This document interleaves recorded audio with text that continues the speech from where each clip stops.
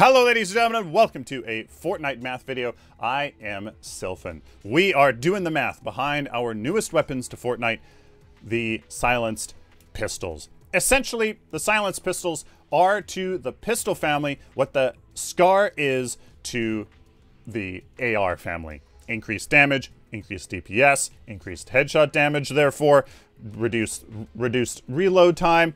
It's really just an improved pistol with that silence. So there is definitely a tactical advantage to going with these higher rarity pistols.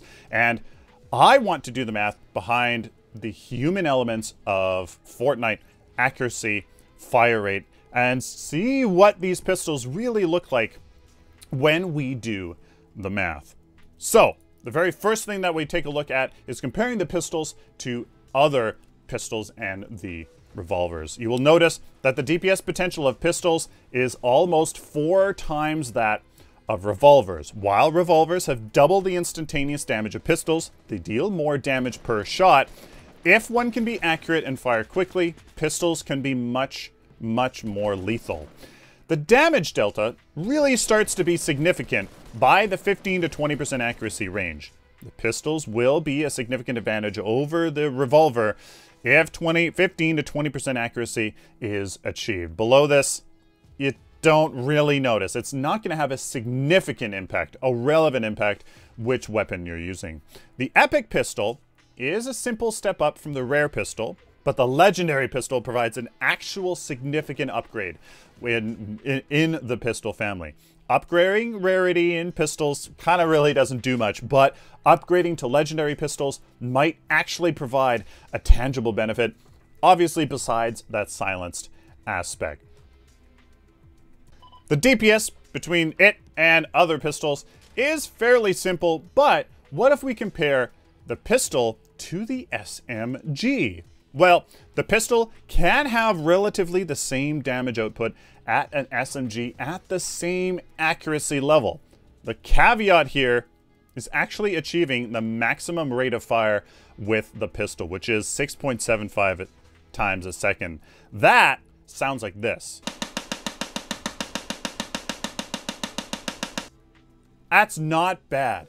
I can do that, and if I can do that, you certainly can do that. Now, because I'm sure you can achieve that fire rate, what does the math behind fire rate and accuracy look like? Well, that's what this chart looks like. On the left side, that is damage per second. On the bottom is shots fired per second. And then the various lines that you see are various levels of accuracy. The top line obviously being 100% accuracy, the bottom line being 5% accuracy.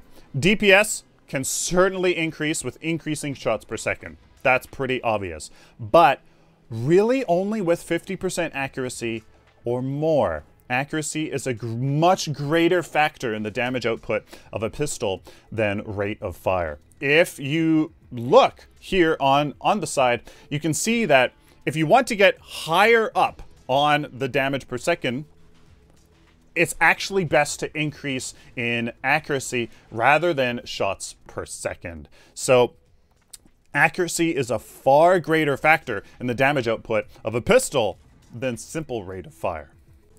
So we've looked at just comparing pistols to pistols. We've looked at comparing pistol to SMG. We've looked at accuracy. There's one more thing though that you can do as a human in Fortnite, and that is headshots. What do headshots look like when you start to play around with DPS, overall accuracy, and then headshot accuracy? Well, one always has the potential to double the effective damage by landing headshots, increasing instantaneous damage. Simply hitting somebody's head deals more damage than not. The significance of this increased damage, though, kind of really only starts to appear around 20% overall accuracy. When we're talking about instantaneous damage, just doing one shot, of course, a headshot is simply more damage. So that you do have to take into account. Are you peeking around a corner, taking a pot shot, and not? Obviously, if you hit your target, well, then that's great. But if you hit him on the headshot, that's double the damage. The significance of overall DPS, however, really only starts to appear once you are 20% accurate overall. Then it really starts to matter, or it can certainly start to matter, whether you're hitting somebody in the head or not. If one has less than about 20% overall accuracy, then simply hitting your target is a much better source of increased damage than headshots. Take a look at take a look at your stats at the end of a match and see if you were 20% accurate or not. That might be a good indication. Theoretically, one can achieve the same DPS output by having your total accuracy and achieving a 100% accuracy rate. That is theoretically. This said, I mean, that's probably not going to happen, so it's probably not a very sound strategy. If one can achieve an increased rate of headshots without losing more than one half of one's accuracy, the damage output will increase. I'm saying that just to give you an idea of how much can I sacrifice my accuracy and actually landing my rounds on my target to, hitting somebody in the head. So if one has 0 to 20% overall accuracy, focus on simply hitting your target. As one gets closer to 40-50% overall accuracy with the pistols, one can focus on landing headshots at the expense of accuracy more and more. If one can achieve above 50% overall accuracy, one can really focus on landing headshots without sacrificing very much significant DPS. And I want to make that clear, significant DPS.